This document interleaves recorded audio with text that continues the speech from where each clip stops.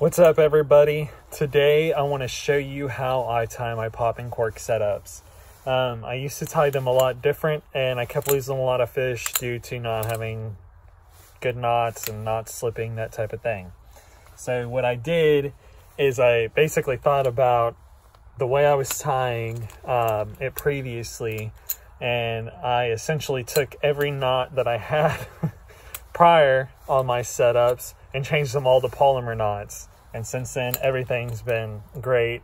Haven't snapped anything off, haven't had any knots slip, anything like that. So let's get started here. So basically what I'm going to be doing today is just demonstrating how I tie my popping cork. So first things first, I use, for my popping corks, I usually use about 20-pound leader. So this is 20-pound monofilament. And what I'm going to do here is I've got just my cork, okay? My cork isn't connected to anything. You know, basically it's just a cork in itself. So what I'm going to do, run my line through the eye of the Fairhope Rattle, bring it back around like so. And now I got this loop, okay? I got a loop on one side and then two tag ends on this side. So then I'm going to cross over. This is the polymer knot. If you know how to tie a polymer knot, that's all I'm doing right here. Boom. Then you got your little loop like so. Then I'm going to take the whole entire popping cork. And this is why it's very important that you do this in this order. So I'm going to take that. I'm going to pop that through. Okay, so I got that popped through. Like so. And don't be afraid to leave yourself a decent amount of slack, so you can pop that cork through that polymer knot pretty easily. So then I got my polymer, well, my pre-polymer before it's tightened down. Gonna go ahead and wet it just a little bit, and then I'm gonna go ahead and pull it together. I love polymer knots because they're just so strong, and I have not had a single issue ever with one coming undone on me or anything like that. So what I'm going to do is go ahead and trim my tag end. So now what I've got is a single Fairhope Rattle or popping cork, and I've got a polymer knot on the end, on the bottom end, tied to 20-pound mono line. All right, so my next step is going to be to put my jig head on. I like to use jig heads on popping corks. Some people just, you know, use a jig head, or not a jig head, I'm sorry, but a popping cork with just, you know, a hook and basically live bait on the end of it. All right, guys, so after I moved my camera a little bit because I'm running out of daylight here. So just to backtrack, I've got my popping cork, I've got my polymer knot connecting my 20-pound mono leader to the popping cork. Next thing I'm going to do is I'm going to go ahead and tie one more polymer knot. I've got my jig head with a matrix shad or whatever desired plastic you use. I tend to use a lot of matrix shad. Also been using some unfair lures and some Southside tackle. So what I'm going to do is I'm going to tie that on with my polymer knot. Once I've got that on like so, pull that tight, and there we go. Now I've got my rig, and I'll always pull from the popping cork end to the jig head and just make sure everything is real tight.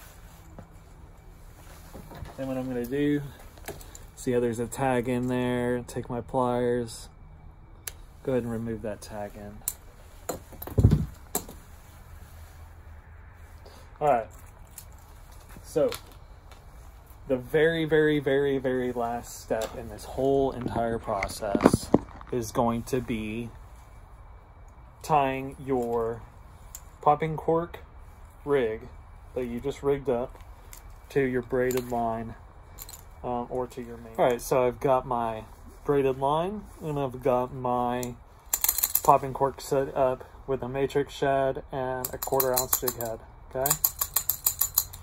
So what I'm gonna do now is I'm gonna take this also, and once again, I'm gonna tie a polymer knot on to the popping cork. Now, one thing that I think is very important when using a popping cork is doing direct braid to the actual cork itself. I used to tie a leader on with a surgeon's knot or a surgeon's loop, whatever, and have a little bit of monofilament before my popping cork. But I noticed that once I just switched to tying my braid straight to the popping cork, that it was much more, as far as setting the hook, it was much easier. You know, there's a lot less give in the line, and I just really liked that. And that was actually introduced to me from the captain in Louisiana, Captain Jeremy. And ever since then, you know, I used to always be a big fan of, oh, well, they can see that braid, so I might as well use a leader. But as long as you're using a leader under your popping cork, you're good to go. So a mono leader at least, okay, or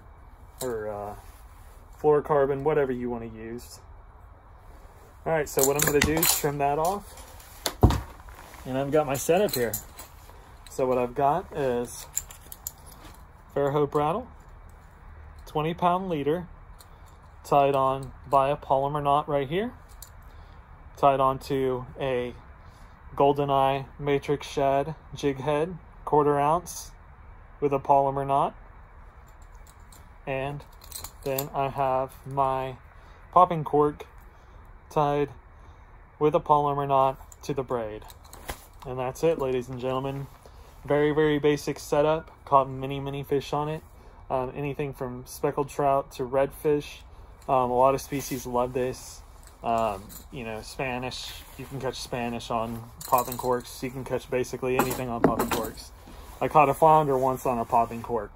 But yeah, so basically that seals it up. Thank you guys for watching. I just kind of wanted to show a couple of the different rigs that I use, just because things have been extremely cold down here lately, and the fishing hasn't been super great. And so I'm just trying to use my time wisely. But thanks again for watching. If you haven't subscribed already, hit that subscribe button, and stay tuned for more. Thanks so much. See ya.